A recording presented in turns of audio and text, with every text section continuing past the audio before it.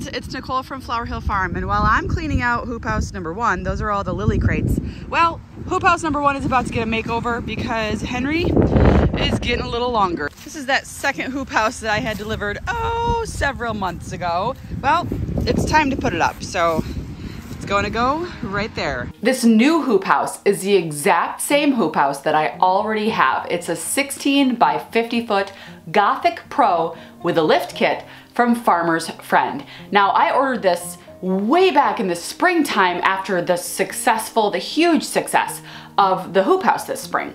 I knew I wanted more of that, and I knew I wanted that second house, so I ordered it right away this spring.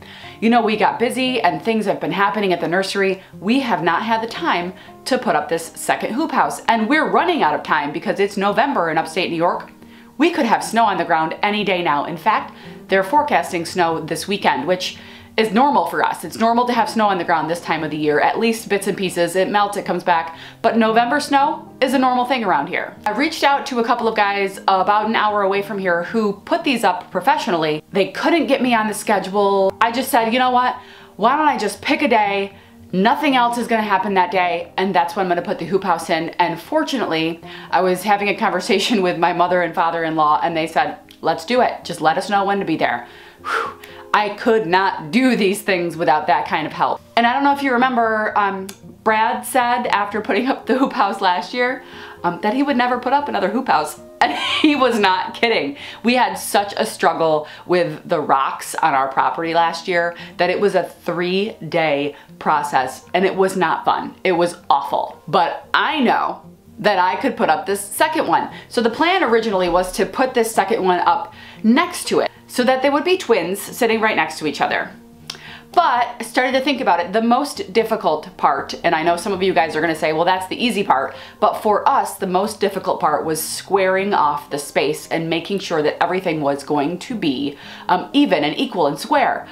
Well, since it was already done on the first one, we decided to just work off the back of Henry and just extend the current hoop house from 50 to 100 feet. That way, all we had to do was extend it out. We didn't have to worry about making it square. Obviously, we still made some measurements and made sure that it was still square after being in for a season, and everything looked fantastic. Brad did, however, agree to prepare the area when it comes to tilling the space, and it is a bit of a downward slope, but we decided to just put it there anyway. It's not that big of a difference, and it's gonna be fine. This type of hoop house is very forgiving when it comes to spacing. The aluminum, it moves, it bends. If you're an inch off here, an inch off there, it stretches. It's going to be fine. Now, the Gothic Pro is rated for our region. It's for heavy snow, it's for high winds, and it's been good to me so far. We've only had it up one winter, but we did get some pretty heavy snow, and there was one time when we got 18 inches of snow, and I just went out there. I think I only went out there twice this winter to just touch the snow off the top of the poly. Otherwise, it really does fall off on its own. Unless it's a really heavy, wet snow, then you have to make sure that you're out there getting it off the roof. So could I have held off and put this hoop house up in the springtime? Sure, I could have, but the ground around here doesn't really thaw until sometimes April. And the problem was I ordered twice as much product for the hoop houses. So if I didn't have this hoop house up this fall, I was going to have wasted thousands of dollars on product. This crate right here holds all of the beauty that will fill that hoop house come spring. I'll get to what's in these bags just a minute, but first though, a quick go over of the hoop house. My mother and father-in-law came over. We were able to put the frame together, the rebar in. The installation of the rebar, it was much smoother this time. In fact, it took us an entire day, Brad and I, last year because of the amount of rocks that we were hitting. Some of them were the size of small cars. So it took an entire day, and that's why Brad said never again.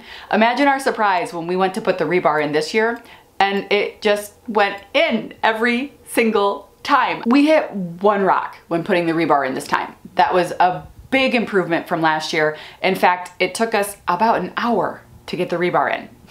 That was incredible as opposed to the year before. Brad was watching us off in the distance, waiting for us to come across something. Okay, what are they gonna hit? He was ready with the tractor in case we needed to get a big boulder out. It was much easier this time, and it was almost giddy. Like every time a piece of rebar was going into the ground, we were like, oh, I was holding my breath each time because I'm anticipating the giant rocks that we're gonna hit. And every time after one would go in smoothly, I would giggle because I couldn't believe we were not hitting anything. And we kept whispering to each other, shh, don't say it, don't say it, because we didn't want to jinx it. But it was a much smoother installation this year. We did not plan to put the poly up because it was a very windy day. We are going to wait for a calm day to put up the poly. So it's up. It was much smoother this year. Brad watched from afar until the very end. He needed to come over and help us because we did have some twisted arms on the frame. So he helped us get them so that they were not twisted, so that the frame was perfectly sturdy and the structure was good to go. So it's up. Henry is now 100 foot long. That means double the fun, double the spring blooms. And that's what the rest of this video is going to be about. What's going in the hoop house for spring 2023? So this is some of what will be going in the hoop house for spring. It's not all of what will be going in the hoop house for spring, but this is the Ranunculus and the anemone corms that I purchased for spring 2023. I really had three favorites when it comes to the Ranunculus. I really loved the pink, I really loved the white, and I really loved that butter yellow color, so I tripled my orders of those for this year. But that's not all. There's a lot more. Let's go over the list. People were drawn to this so much, and it was a CSA member favorite. The Ranunculus in general, the CSA members could not wait for. So I'm definitely excited to grow even more this year. And the farmer's market around here starts at the end of June, and I have Ranunculus through June into July. So hopefully that means that I'll be able to have more Ranunculus at the farmer's market. And guys, I have a retail shop now. So I'll be able to sell the Ranunculus way earlier than the farmer's market at my retail spot at the nursery in the village. That's why I'm going so big with the flowers in the tunnel this year. Let me just organize because it's chaos in this crate.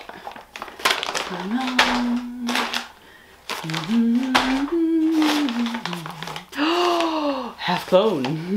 I was making a serious mess. The crate is empty.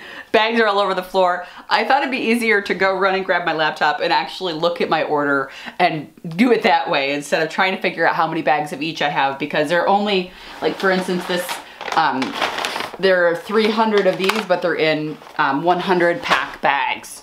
So it's easier to just go over my order than try to rifle through the bags. I have a lot of things that were canceled too, so I'm just now realizing I don't think I have enough yellow.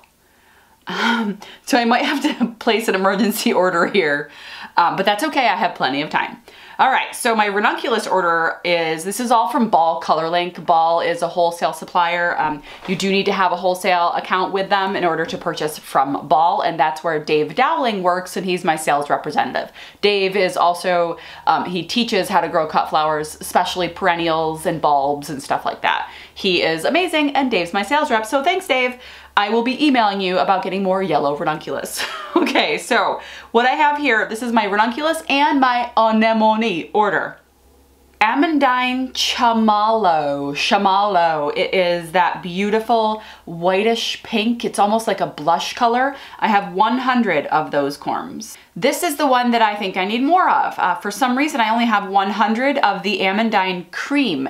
Now it says cream, but it actually grows to be a beautiful butter yellow. One of my favorites from this past spring. Definitely want more of those. 100 I don't think is gonna cut it. 100 is what I grew last year. I want more of them for sure. I have the space, so let's do that. I have 100 of the Amandine Porcelain. It's light pink. I have 100 of this one called Purple Jean. This one is new to me. Last year, I didn't grow any purple Ranunculus. I just didn't see it on the list or didn't order it. So we're trying out 100 of the Purple Jean. Okay, we have 100 of the Amandine Rose, which is obviously a pink color. We have 100 of the Salmon. We have 100 of the Scarlet.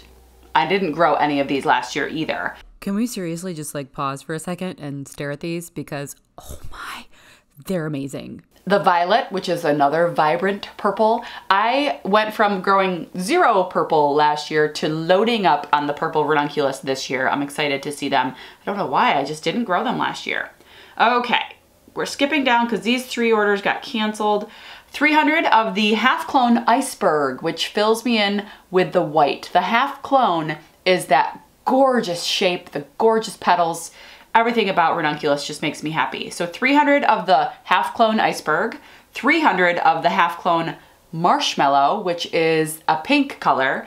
And then I have 100 of the La Belle Champagne, which I absolutely loved last year, but I also loved the salmon, so I got some of each. So collectively, there are a couple hundred of those. And then the La Belle Chocolate. I grew this last year and it was stunning. I absolutely loved how dark this was. People could not believe that it was an actual flower when I posted it on my Facebook page. 300 of the La Belle Pink. This is the beautiful, beautiful pink color that I grew this past year. And then 100 of the salmon. So the champagne and the salmon, so a total of 200 of those. I was doing some research because I'm like, what's the difference between La Belle and Amandine? Those are the basically 2 different names other than the clones and the half clones and stuff like that. Amandine and La Belle. The best that I could figure through Googling is that they have different bloom times, one's earlier and one's later. Okay, according to Growing for Market magazine, La Belle blooms first and it doesn't tolerate heat well. Amandine starts blooming later but blooms for much longer because it has a greater heat tolerance. So I thought growing some of each with similar colors like an Amandine pink and a La Belle pink, I would have an extended bloom season by growing both varieties. Moving on, we only have a couple more. We have the La Belle White Picote. So the Picote is the white with the speckles of the pink. It's beautiful. Loved it last year.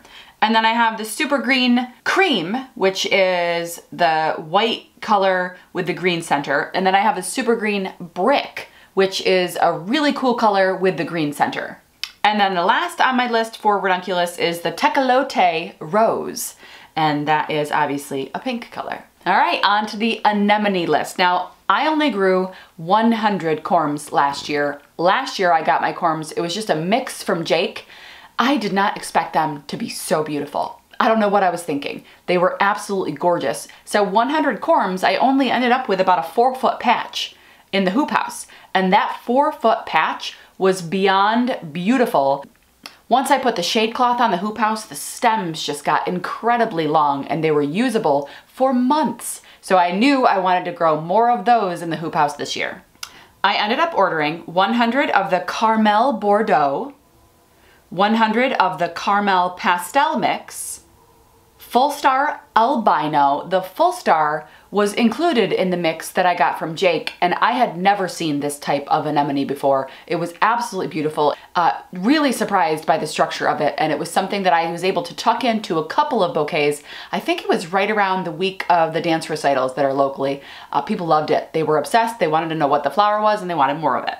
So I also ordered the Full Star Strawberry, 100 of those. A couple of those were canceled. I accidentally ordered 1,000 of one. I canceled that and ordered 100 instead of the Galilee White. And that was a substitute actually. I had ordered the Marianne Panda, which is the white with the black center, black blue center really. So they were out of that. So they substituted my Panda with the Galilee White, which also has that dark center with the white petals. So we'll see how that does. I also have ordered a Marianne Blue. I love the blue anemones. It's almost like a cornflower blue. It's really beautiful.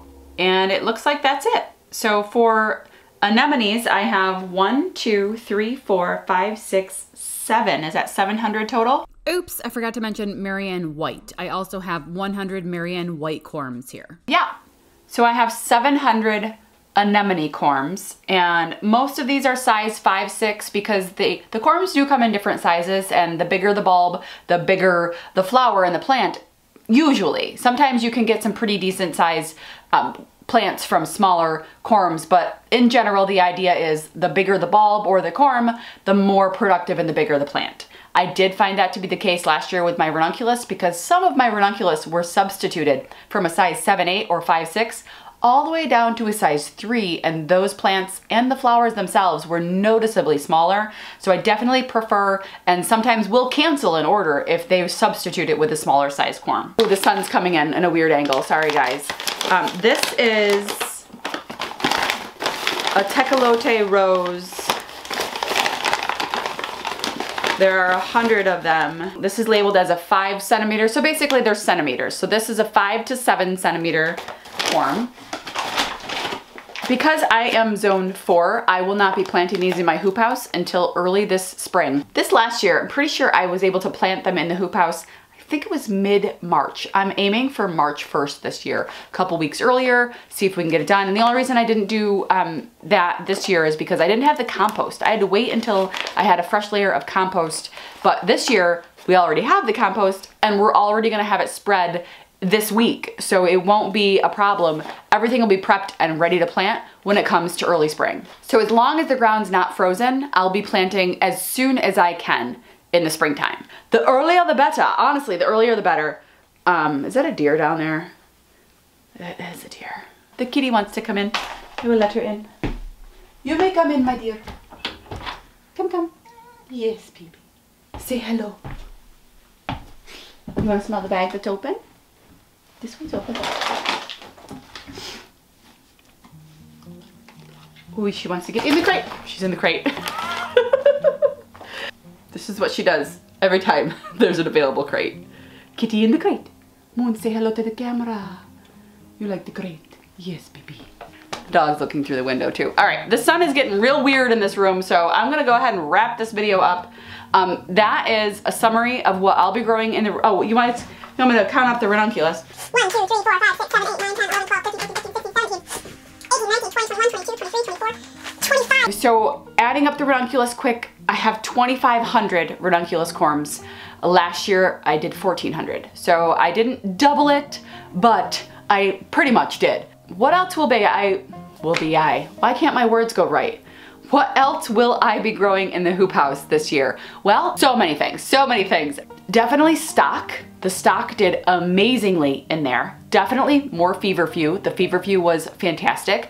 I also have some campanula that I already bought in as plugs. I will be putting that in the ground here very soon. As soon as the poly's on that new hoop, the campanula is going in the ground, and that I'm gonna try to overwinter in the hoop. That is zone 3 for overwintering, and inside the hoop house, should be even better than that. And then what else? There, this is better. The sun is being really weird. I think this is a little bit better. This is where I have my morning coffee every day. I'm kicking the camera. Okay, so Moon, please stay out of my ranunculus, baby. She wants to eat it. Okay, so stock, feverfew, campanula. I'll do more snapdragons in there. The snapdragons did fantastically. But what I really want to grow more of in there as well are poppies. The poppies, I only did a 4-foot patch. Those were fantastic and hugely requested by people. Even though they don't have the best vase life, they do have very fond memories for some people, and I have very specific requests of poppies and bouquets. So those are a few things that I'll be growing in the hoop house, and I'm sure I'll be growing some other fillers as well. I have cress that did really well in there. The Orlea did really well in there. The Lysianthus I didn't love in the hoop house. It didn't really do great. It ended up getting a little bit of fungus and disease, so maybe not enough airflow in my hoop house in the early days. So what about you guys? What is something that you guys successfully grow in the hoop house that you think I should try? Let me know in the comments below, guys, and thank you so much for sticking around. It's gonna be a beautiful spring around here, that's for sure. Bye, guys. You're the floofy floof. You're the biggest floofy floof. I love you. Oh. It's the cat in the crate and the silver spoon. Little boy blue and the man on the moon. All right, Moon, I'm putting you down. Oh, her name is Moon. Little boy blue and her name is Moon. When you're coming home, son, I don't know when. We'll get together then. Yo, you're not allowed in here either. You're such a good girl, you know. Oh, get out! Get out, get out. Okay, so just so everyone knows, for storage, I'm putting them back in the crate, and these will sit in the garage until I start them, probably in January. Okay, they'll go in the garage.